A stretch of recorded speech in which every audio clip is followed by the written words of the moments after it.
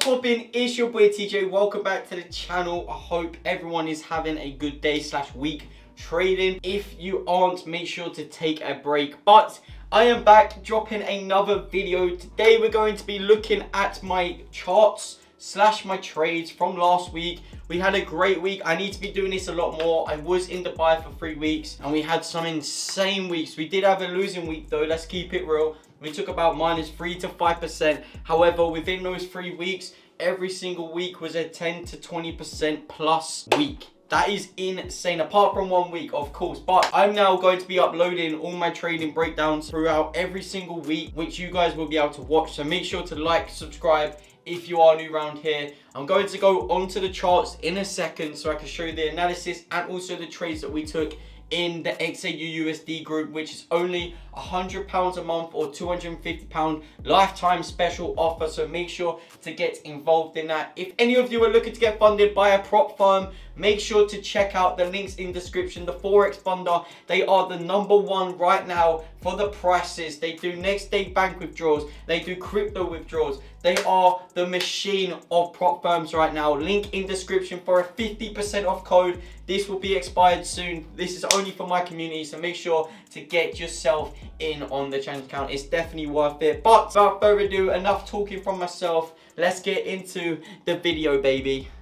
I'm going to show you 2 analysis. It's the 1842 sells, which we caught, and then straight after that we caught the buys.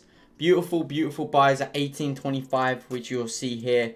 Now, I'm going to talk you through my whole gold analysis and why I entered these trades, and also where I'm expecting gold to go. So I wanted to actually technically see gold pull back all the way to 1819, and we did here. We've seen it wick out. With what we're seeing right here is it's not respecting the previous 1819. It might respect here and then go long. If it does, then perfect. If not, then my next target will be 1810 around this level here to then go bullish. I think we're in a bullish market, so I caught sells and then buys because I thought this would be a good place for it to reject, but I'll talk about that in a second. Now, looking at the overall market direction, we've seen it gold push up all the way to 1880, then push back down to 1804. Now, within 1804, we've seen it do a bullish engulfing stagger to the upside, which makes 1858, which is previous wick high for 1857 down to 1804. Makes sense for a break and retest. Now we've seen a break and retest there. Now we're going to see how gold holds in this little zone up here, and obviously we can mark it out a bit differently, but how you're looking at this is gold previous high to lower high here. What did you see? You saw rejection build up there in that box right there. Now once you see gold sell off, we see it all the way sell off down to 1824, which is then a great place because previous lower high to high respect in here, drawn out across there, so you can add that as your kind of like support area as such. But really it's a bit of price action, you know where price is going to come down to and reject from. Now my reason for entry was I knew gold was going to sell off because obviously we come down to 1830, and if you look at 1830, previous bullish engulfing to make highs up to 1852, which 1850 is a major key level. Therefore, we're going to always retest down here. We did that, wicked below, then pulled all the way back up to 1843 for an absolute huge retest. That's where we caught ourselves in right there. Beautiful, beautiful play it was. And yeah, we'll just go replay mode so you guys can see quickly. Bang. It was that straightforward, and this is also the buys as well at 1825 that we call back to back. And this is why my trading's good, because look, we're making over 17%, just good percentages, good percent, great percent. And you know, you could take 3-4 losses if you really wanted to, but at the end of the day, you're never gonna not lose because the R to R is there. And if you look on the daily, it doesn't really make sense. So this is an intraday trading. Clear wick out, sells beautiful. Now we're looking at our buys. Obviously was expecting it because it's lower high, which is what I said at 1830. Now the buys 1825, the previous lower high to high, you know it's always going to respect there. What do? We take out the previous sellers on this hour here all the way to 1848, which is close to 1850, which is a major level. Also bullish engulfing from here where 1830 wicked, come up here and then sold off. If you look, previous high of that bullish engulfing, we wicked out of it and then continue to just sell off. Now look at that. Retest as well. Wick out. Previous sell. We dropped down to previous body 1824, which is right here. I've made a lot of profit.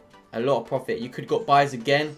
Buys back up to retest the previous candles here for further sells back down. We could see 1810 sells now, or we're going to see it, you know, continue to retest, and then hopefully it should go up. But right now it's creating a lot of noise. 1817 since speaking to you guys, so we're going to see about the 1810.